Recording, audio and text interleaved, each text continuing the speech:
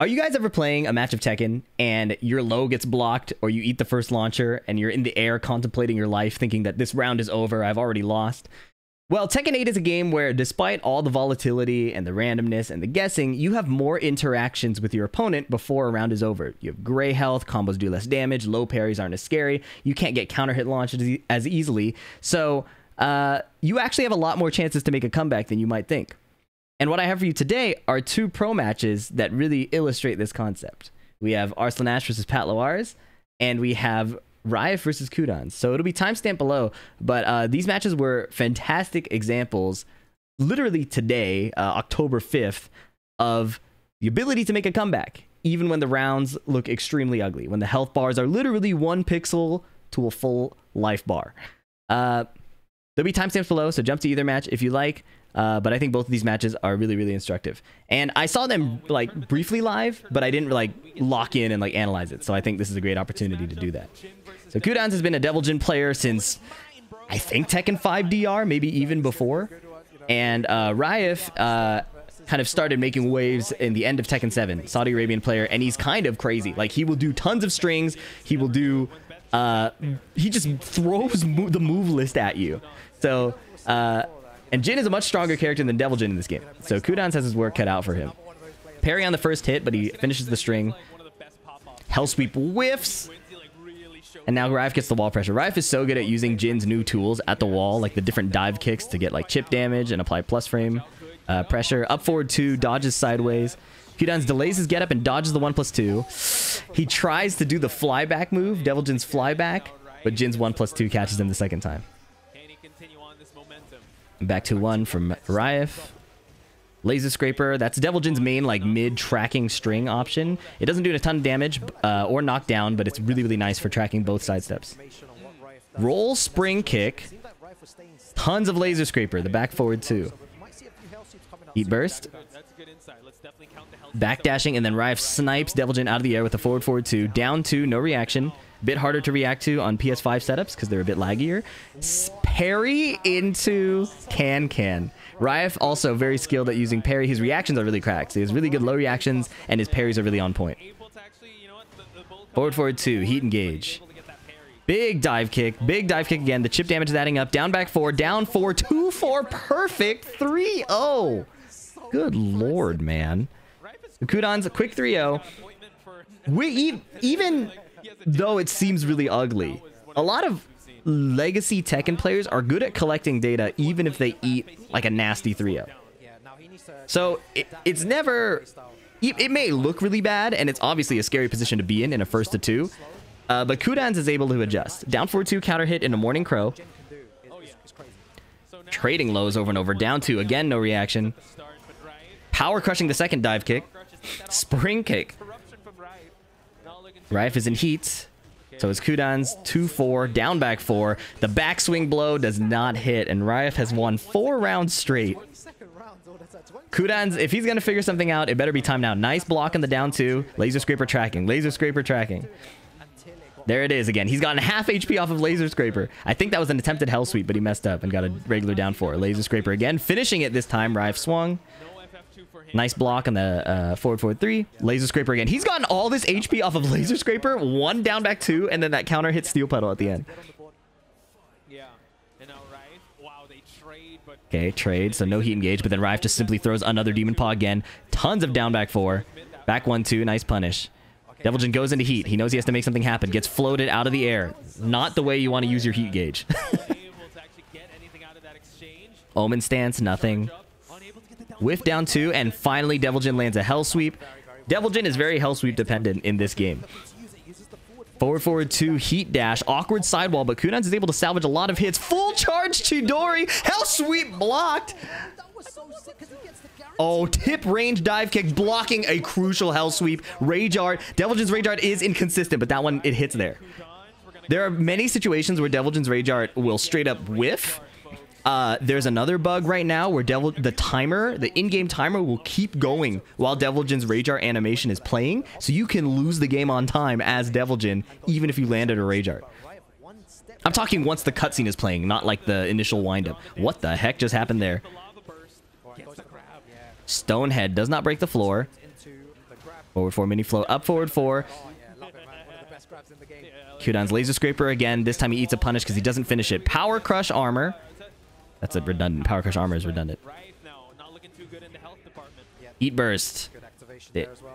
Oh, he sidestepped the forward 4-3, but Raef extended the string. Raef tried to parry, so he doesn't get a big punish there. Just a 2-1.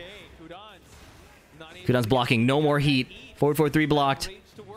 Now Raef has a, what, 3/4 of a heat gauge to try and run away with this round. 2-4 punish. Heat smash. Electric! Oh my goodness. If you watch qudans, you'll know that when he throws an electric, it always hits. His electrics only hit. Can you believe that? Let's look at... He's going to win this round, right? He's dead. Let's look at a couple interactions that I missed before we go on. There was something weird that happened at the start of this round. Like, they flew past each other. Down forward 2 attempted. Oh, okay. So I thought they, like, collided, but they didn't. Devil Jin's move just straight up flew by Raef. And Raef didn't realign. That's the weirdest. That's like a tag 1 interaction. Tekken tag 1. If you ever watch Tekken tag 1 gameplay, the characters always fly by each other. How did this happen? They fly by each other and they're like facing the wrong axis. So Raef did a sidestep right as qudans threw this attack. Sidestep right duck. So Devil Jin is like locked on to that initial axis and he's just flying far away. But it's weird as the while standing 4-4 completely missed too. And then let's look at this electric. This electric was disgusting, man. He's out of heat. Ugly situation. He blocks the heat smash, I believe, right? And then at this pushback range. Oh. Raef had to run up to apply more pressure, right? Because he's so far away. So he runs up, pauses, and then does a back 2-1. Just a very slight pause. And in that pause, qudans throws his electric, and it blows up Raef's run-up attack, right? A concept that you'll see in a lot of high-level Tekken is when you have to close the gap to attack somebody, your attack is inherently slower, right? Because you had to spend the time running up. So that's how a lot of good players will find counter hits, is they'll backdash and then read that you want to attack them, but you have to move forward first. A trade on down back 2 and down 2. Very favorable for Jin. Jin got way more damage out of that. Wave dash, and then super delayed hell sweep. This is another way you can get your mix-ups to hit a bit more as a Mishima, is just if your opponent is respecting your moves and just blocking, you can play with your timing a bit. At lower levels, it doesn't work that well because your opponent will just keep mashing. That's when you'll want to find like electrics and demon paws. Oh, he tried to backswing blow and got hit with a 1+2 again. But yeah, because at these higher levels, people are blocking and the Mishima is reading that the opponent's blocking, they can do multiple wave dashes. That's why that will work. 1-1-2 finishes. That's launch punishable. That's really scary to do, but Devil Jin, if he has a good read, can throw that out and just keep the momentum going. Power crush. Absorbed. Generic down 4. Oh, counter hit down 2 from Jin. That's good at all levels, man. Like, people will say it's reactable, but when you're worried about everything else going on in the game, it's easy to miss that reaction. Back 2. 2-1. Getting chipped away. Backswing blow hits! Oh, he did a partial charge because he knew Raef would try to interrupt. qudans 1-1. Electric hits again. Oh my god. There's something cool about you never see an electric until it's about to hit. qudans did that option to try to hit him on the ground, but he flew far away. That was silly looking. Nice block while standing 4-4. Laser Scraper gets interrupted by down jab. Hell sweep! Ugh, it's too slow. He tried to realign. Back 2-3 launch, and qudans is 1 round away from losing 4 rounds straight to making an insane adjustment. Just a couple... Oh, didn't hit that electric, though. Generic down 4 doing a lot of work to get around Jin's faster pokes. Sidestep heat burst because he did it later. His will win. Low parry, all right, while standing 3. Nice I was going to say nice combo. PhiDX combo. 2-1. Nice block. Oh, I don't think he was ready for it. That's why you didn't see a punish. Right forward 2-3. Uh-oh, he got counter hit. Ooh. Dive kick. This is Raef's happy place. He's so good at using this wall position. Dive kick. Dive kick again. Now he does the mid dive kick. The first 2 were highs. Here's a high one again. Down back 4. Down 4. Oh my god. You have to guess the high dive kick and duck. But if you eat the mid one, you take a ton of damage because he gets a free follow-up right here. Get counter hit down 2. It's looking incredibly ugly for qudans. half HP, wall position ugly, dive kick hits again. In rage, he can only survive one more hit. Sidestep heat burst. Raef's in heat now.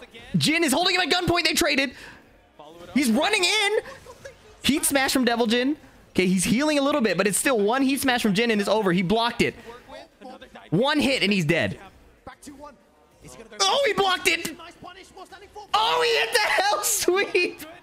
And if the rage art doesn't drop, he... What a comeback. Can you believe that comeback? Look at this. Look at the HP situation. This is how ugly it was.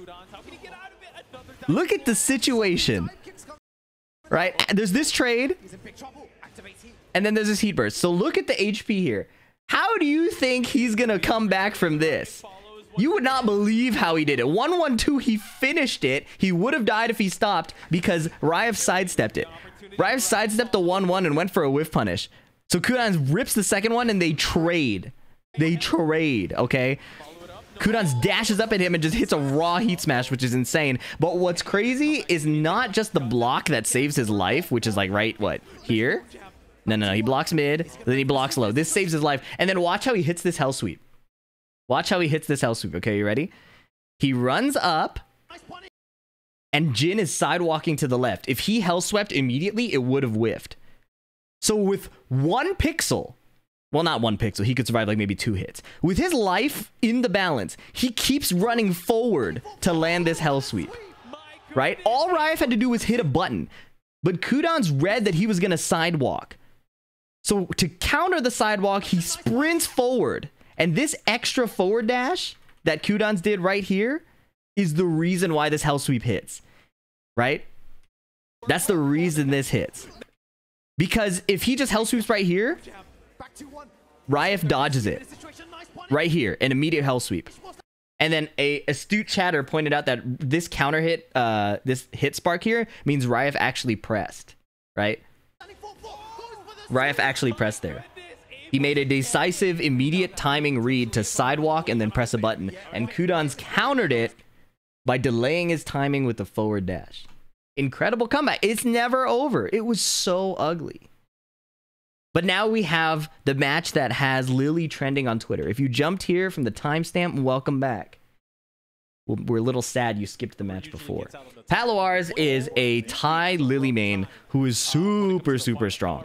Like, incredibly strong. I studied a lot of Patloars' matches when I was maining Lili aggressively in tournaments. And it's really cool to watch him play. He's fighting Arslan Ashe, Nina, incredibly strong small Tekken. I actually think Nina is pretty good at like maintaining the pace against Lili. So I'm curious to see how Patloars decides to play this. Right now, they've gone pretty even. QCF 3+4, you can see, just missed. The second hit missed. Nina sidewalks the heat burst and is going to get a nasty combo here. Yeah, I don't know if I could decisively call the match in Nina's favor. Wow, and a stray 3-2 turns this into a combo. Patloars has also really creative combos here. Back 2-1, 1-2 wall carry, double feisty rabbit, down 3. I thought he was gonna lose this round. Look at this combo. Look at this combo here. Sorry, I messed up the text box here. Let me go back. Look at this combo. I thought he was gonna lose. Look at this combo. This is a very unconventional Lili. So what happened here is Arslan Heat Burst doesn't get the right, like, he didn't convert the combo. He probably could have killed here if he converted the combo properly, right? But he did a sidestep 1 before doing the heat burst. I'm not sure what the right thing to do is here, but it wasn't that. So Patloars stands up, Nina down jabs, and Patloars just rips the 3-1. And because Arslan Ashe is stepping to the right, he gets clipped. Heat dash combo here. He does a down forward 2, back turn 3-4, back 1. This is the tailspin. Sidestep to the right to align to the wall, back 2-1. 1-2. That was a crouch cancel. She had to tap up to get out of the little crouch dash to get that. And then a dash block down 3. Very, very well played from Patloars. Nice optimization to get to the wall and set up that situation. 1-1. Arslan ducks under. Doesn't get a big punish. Just a small down jab while standing 4.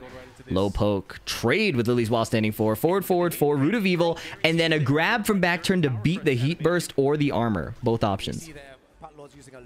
1+2 throw. Arslan's going to break those. 3+4. Heat burst for heat burst. The later one wins. Standing 3. 1-2. Interrupt. 1-2-4. Arslan misses the parry on the second hit of 3-1 and gets blown up. 2 rounds. 2 rounds straight.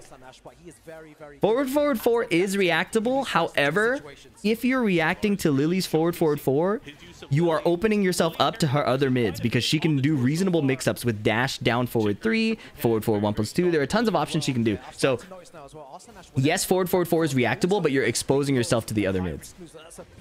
So, I would say it's a choice whether you want to react to it or not. Patloars recognizing he only has 2 hit cross up, 2 wall hits to do that specific combo. Oh, never mind. Nina gets a nice punish. Oh my god, in heat, the while standing 1 punish is disgusting. The rage art hits, this is gonna kill. Let's look at this little situation here. Patloars gets this really cool combo. Nice duck, launch on the string. Okay, this is insane. You went, I'm sorry, we have to do the combo one more time. Crouch cancel down forward 1, back 2-1. Full, oh sorry, tornado, crouch dash, crouch, full crouch down forward 1. This is like pretty technical stuff. But because he got a low wall splat, he doesn't get the 3-hit wall combo you normally get. He only gets 2 hits. That's why he does this down jab and then this full crouch move. And then he gets a cross up with a double feisty rabbit. Arslan blocks the low. That's the Arslan factor, and then wins the round off of that. But the combo optimization is really, really nice to see. The wall awareness is good. Patloars, maybe he's in his home nation. Maybe he's always this confident, but he's looking extremely solid. Nice block from Arslan. He's been always so great, so defensively sound there. He's putting in a lot of low blocks. Patloars is. You can see in his movement, he's doing like steady ducks. It's not like Korean backdashing. Nice duck underneath the guns. Crouch cancel down forward 1 again. Back 2-1. Heat burst. These combos are new. I gotta steal these. Running 3. Ooh. Ooh, in the rear. But Arslan didn't launch her. He tried to 3-1. Uh-oh. Divine step. Over the top. This combo is crazy. Nina's head is towards her, so she has to do this ender. Guaranteed back turn down 2. 3-1 on a delay timing to kill him. Look at that. I thought he was dead here, but Arslan didn't launch. And she eats the heat burst. And the down forward 1 gets evaded by the divine step. And can you believe that he turns this into a win? Look at this. Dash block, delay timing a little bit. Convince Arslan, I'm just going to chill. And then the 3-1 comes and counter hits him. What did Arslan try to do? I think he tried to dash jab. It looked very innocent, like a dash jab, pretty fast. But Patloars' timing was so clutch here. That was really, really incredible. Solid, solid game 1. The second game is on Midnight Siege. Explosive walls, pretty nasty. I think Nina, especially with that while standing punish, gets a lot out of the explosive wall. So we'll see. Trading pokes for pokes. Forward, forward, 3+4 gets power crushed through, and Nina heals all the damage she just took. Backswing blow, that was a throw break. Down jab, sidestep 1+2. Patloars is playing so fast. Any interaction that goes wrong, he doesn't slow down, and I kind of love that game speed. Down 1, gets counter hit by Nina. Jab, trading with the guns, heat burst. Down 4. Oh, QCF 1-4. 3-1. Arslan misses the parry again. You can parry here. That combo's going to kill. This situation, if you guys fight Lili, pay attention here. This is really important. If you block the first hit of standing 3, you can punch parry the second hit. But Arslan doesn't do it. Maybe he got caught moving. Maybe he was late on the parry input. But it cost him his life 2 times. Earlier in game 1 and then earlier here too. Down 4-2. Fantastic timing on the, catching Lili's 3+4 out of the air. Down back 2. Heat burst. Douche, douche, douche, douche. No wall explosion because it's a low wall hit. Tons of chip damage coming through while standing 4 counter hit. Insane Nina pressure. Lili has all gray health. Divine step completely whiffs and a perfect for Arslan Ash. And it looks like he could have done a tornado to put her back towards the wall. I've never seen that. Counter hit jab. Sidestep 4. Down 2 completely whiffs. Wow, but Arslan is not ready to whiff punish. 1-2 counter hit. Nina's pokes are dominating Lili here. Kind of hard to sidestep around them too. Back 2-2-2 counter hit. Disgusting. That's the main reason it's scary to sidestep around Nina's pokes, because of that homing 12 frame high string. 3+4, heat smash, delays the down 3+4 with the crouch. That's how Lili can hide it, so it's harder to react to, but Arslan is still ready. What Lili can do here is she can crouch first, and it gives her a good, like, it hides the reactability of the sweep, because she can crouch and then do her back turn 1+2, the mid. But Patloars delayed it so long that Arslan just reacted and ducked. The other thing I want to look at, I mentioned briefly that Arslan had this crazy combo set up here that didn't come into fruition, because he already killed her. But look what he was going to do. He was going to run underneath her with this and push Lili back towards the wall and get a wall combo. So there was some hidden tech here we didn't get to see. But that was really, really cool. Like, so if you're a Nina player, keep an eye out for this. You get a back turn launch here with that string. You could do a, I think it's a geyser cannon again or something, and it will swap sides. Anyways, after the sweep is blocked, Arslan takes the round. And now Arslan seems to be finding his footing, 2-1. He's a, you know, a world-class player for multiple years, for multiple Tekkens. He knows what he's doing. He's got insane composure. How can Patloars find an avenue to victory? QCF 3+4 will help, but the Root of Evil gets blocked. 1-1. Back turn 3+4, down 2. Grab to beat the power crush. Patloars has a good sense of when, wow, of when Arslan wants to power crush, and then hits a 3-1, 4-4, 3+4. Rayjard, no, this is blocked. A little antsy. Wow, how did this 3-1 hit earlier? How did this 3-1 hit? But we're on the final round. We can look at that later. Forward 3+4. Patloars is picking confident duck spots. Like, these are concrete ducks happening, but he gets floated out of his cartwheel. Sidestep 1. Wall combo. Ugh. Oh, great health delete. Wall splat. This is disgusting. Oh, this is going to hurt. Nina still has heat. He has to survive so many more chip damage. 1 pixel. Matterhorn. Optimized combo. Crouch cancel down for 1. Back to 1. Back to 1 again. Heat burst. What do we get? 4-4-3. Drops the combo on purpose to do this extended. A sidestep. Back turn. Heat smash. He made the comeback. Wow. What? That happened so fast. Wow. That's unbelievable. Look at this comeback. 1 literal pixel.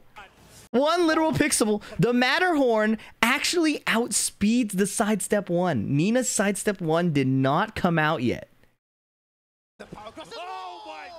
Up 3-3. Crouch cancel down forward 1. Back 2-1 combo. QCF 3. Back 2-1 heat burst. He's going to drop the combo on purpose to get the feisty rabbit mix. Arslan stays down, which is really, really smart. But this is where the play gets crazy. 3. Arslan has to punch parry here. No punch parry allows Lili to crouch dash and then sidestep. This sidestep beats Nina's 1-2. Lili gets a back 2-1. And in back turn here, it's a simple heat smash. That was so sick. Yeah, Nina does a 1-2 and gets completely sidestepped. And Patloars is like 1 step ahead in each interaction, right? As soon as this doesn't get punch parried, he's already inputting the sidestep. So he's crouch dashing. This is built into the string if you hold forward. Already inputting sidestep to dodge the 1-2, and he's already doing the attack. So clutch. How does Arslan drop the punch parry? I don't think he's prepared. Pakistan doesn't have Lili players like that. So he doesn't have the matchup specific knowledge, and I think that's why. Like, I've talked to Arslan a bit about Lili. So understandably frustrated. Like, look at, like you guys are saying like he's frustrated. What would you feel in this situation?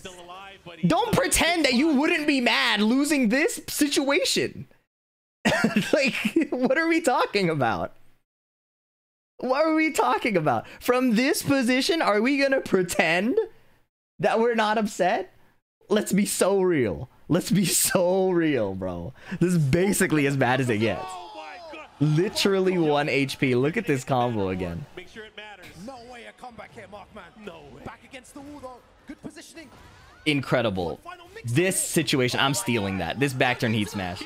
That was so sick. So it's never over until it's over. Tons of interactions to take 1 round of Tekken 8. Lili is kind of the exception. She won very few interactions there. But for real, qudans did it earlier here. He was in a horrible situation and he made an insane comeback. So when you feel like the round is gone and it's doomed, just think about the next play. You can't worry about how you got here. You can't worry about what your opponent's doing outside of you outplaying them. Right? You don't have to worry about how stupid what they're doing is, how good what they're doing is. You just make the play to kill them. That's all that matters. Hopefully you enjoyed the video. This is a lesson I needed to learn too. So I'm going to be studying up on this. I'll catch you guys in the next one. Peace.